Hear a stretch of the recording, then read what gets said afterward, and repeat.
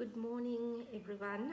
This video is specially made for the ladies out there, and if you don't know me, my name is Dr. Mahen, and I do this channel Bloom with Dr. Mahen, and I welcome you all, for those who know me and you don't know me, and thank you for watching this video. So today we're going to talk about vaginismus or vaginal spasms, which many ladies experience in some stage of their lives, and normally they never reveal that this happened or this happens.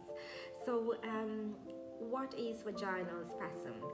So in your vaginal area, the muscles surrounding it are called the pelvic floor muscles, and some women experience spasming, painful spasms of these muscles when they try to have intercourse, or when a doctor tried to do a PV examination or a speculum examination.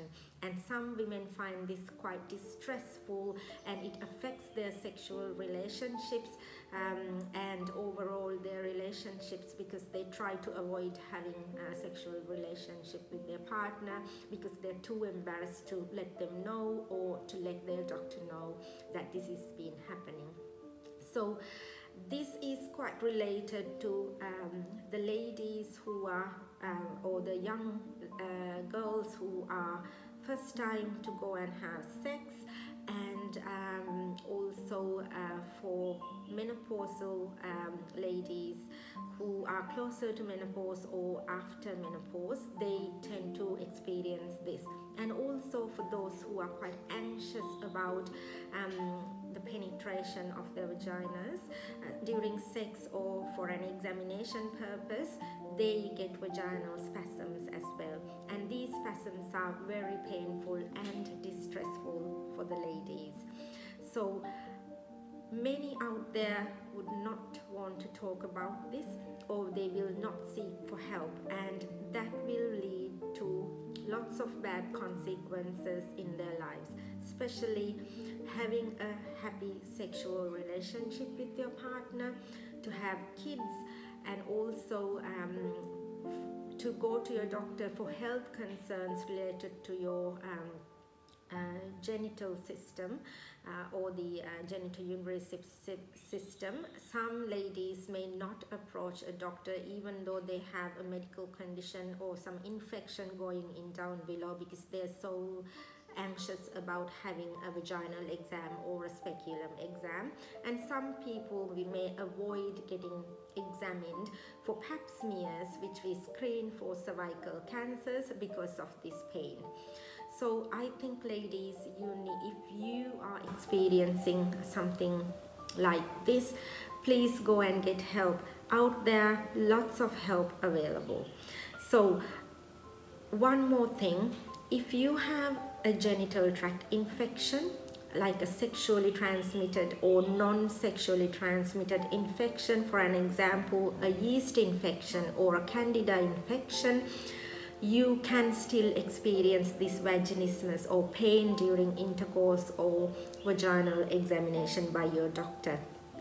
And also, if you have a problem with your cervix, a cancer or polyp or an infection, again you will experience pain during sexual intercourse or during vaginal or speculum examination by your doctor.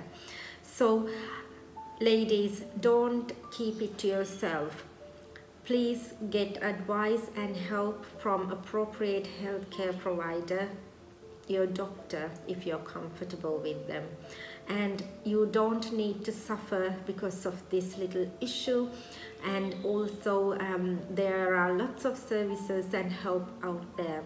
So for vaginal examination or speculum examination, if you let your doctor know that you get lots of pain during this type of examination, they can use a local anesthetic gel called lidocaine to apply around the vaginal area, and it will ease that pain, and you will be much more comfortable during your vaginal examination.